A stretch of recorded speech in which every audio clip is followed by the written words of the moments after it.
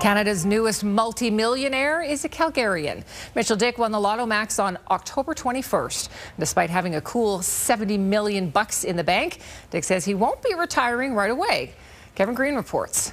Calgary landscaping contractor Mitchel Dyck is one happy guy, but who wouldn't be getting a check with this many zeros on it? It was just surreal. You immediately start thinking about how you can help your family and everybody around you.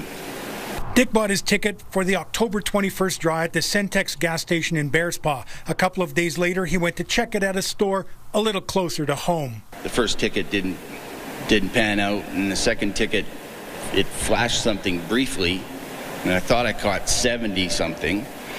And I was thinking immediately, I got goosebumps thinking, was that $70,000? I asked the cashier, and he's like, yeah, I think so. It was a lot more than 70 grand, 1,000 times more. His $70 million win is the biggest ever in Alberta and ties him for the biggest win ever in Canada. It's a very scary journey when you find out you have a piece of paper worth $70 million.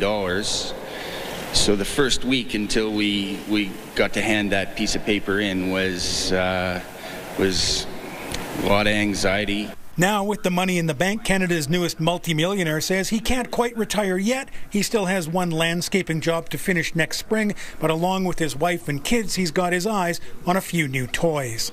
Who doesn't want a fancy car or fancy truck and fancy house and those kind of things? But we're going to put the money in the bank, and we're going to get a bit of a holiday at Christmas, a little bit of a break. Dyck's winning numbers were on a quick pick, one he says he wouldn't have bought if the Centex cashier hadn't reminded him of the draw. I didn't have an expectation to win.